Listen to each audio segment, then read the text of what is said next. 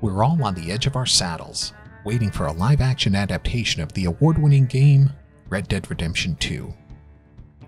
The narrative richness and character depth of Red Dead Redemption 2 are ripe for exploration in a serialized format. A live-action adaptation of this game is not just a tantalizing prospect, but a logical next step. The success of current video game to television series adaptations like The Last of Us and Fallout signals a pivotal moment in entertainment history. With the popularity of these adaptations soaring, now is the perfect time to bring the captivating world of Red Dead Redemption 2 to life on the screen. However, the challenge lies in translating the game's success to the small screen, and a significant part of that challenge is casting. The characters in Red Dead Redemption 2 are so well realized that they feel like real people, and finding the right actors to bring them to life is paramount. Fans are eagerly anticipating the opportunity to see their beloved characters such as Dutch van der Linde portrayed by talented actors who can capture the essence of these iconic figures. With his rugged good looks, commanding presence, and magnetic personality, Dutch is both a father figure and a cult-like leader to his loyal followers. He possesses a silver tongue, capable of inspiring his comrades with impassioned speeches and leading them into daring escapades across the untamed frontier of the late 19th century American West. Stop it! Now!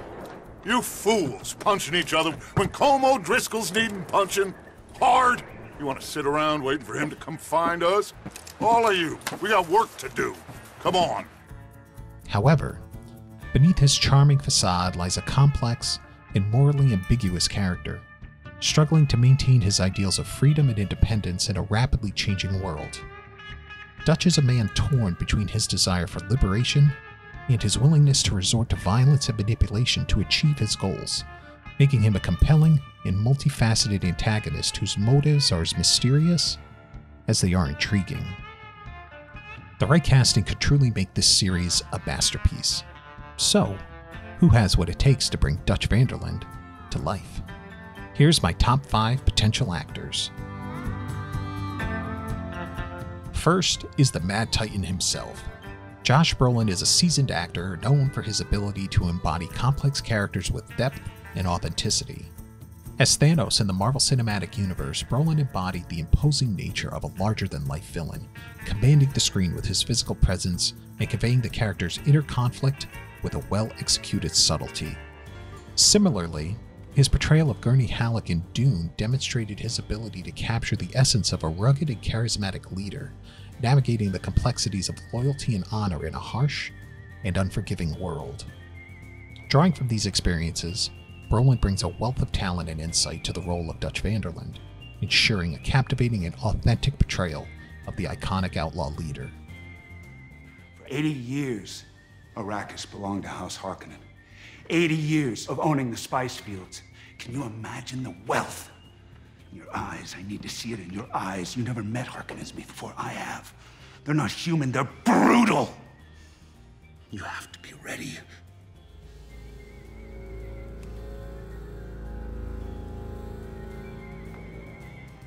In the role of Dutch, Brolin would bring a rugged masculinity and intense presence that are essential to the character's charismatic nature.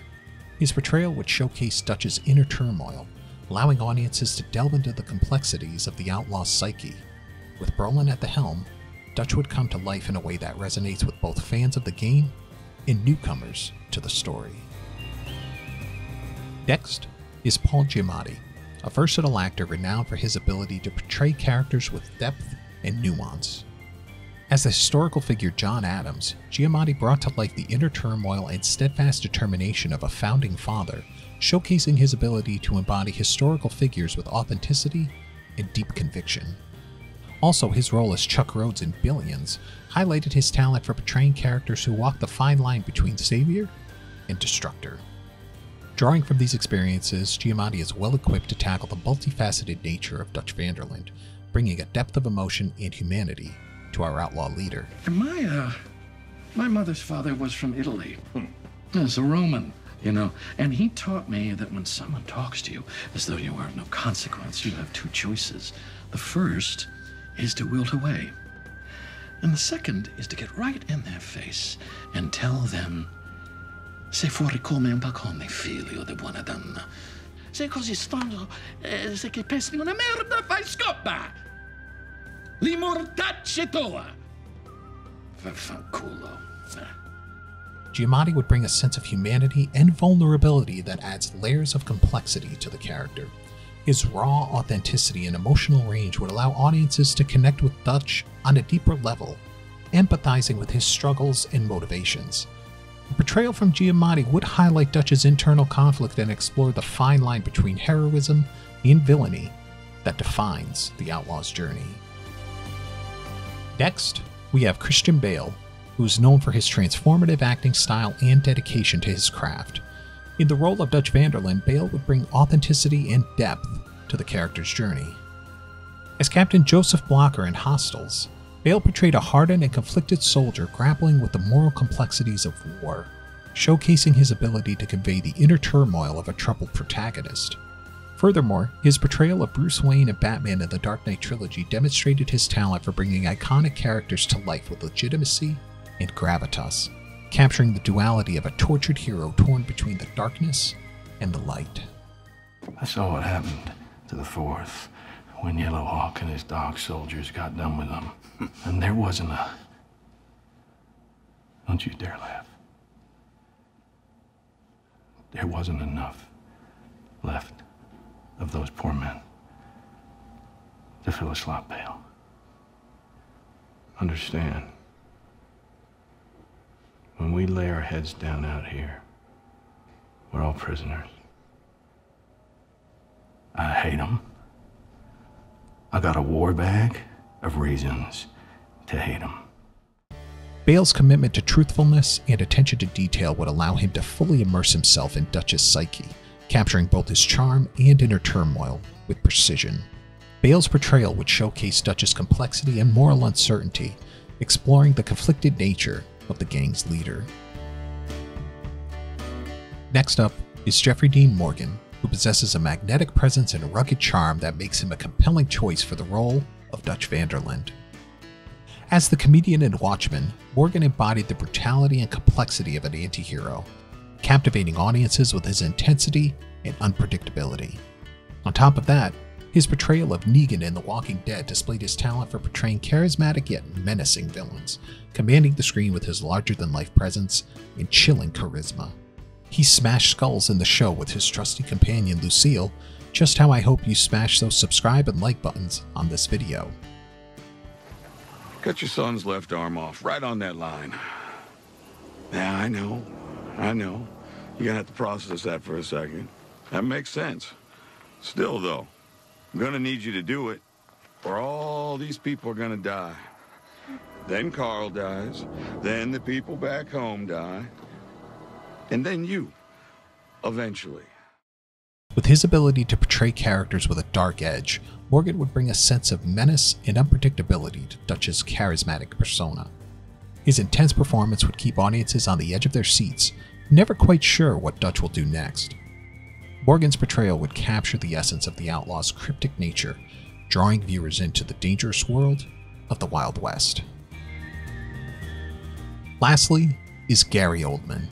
Oldman is a legendary actor known for his unparalleled talent and ability to disappear into characters.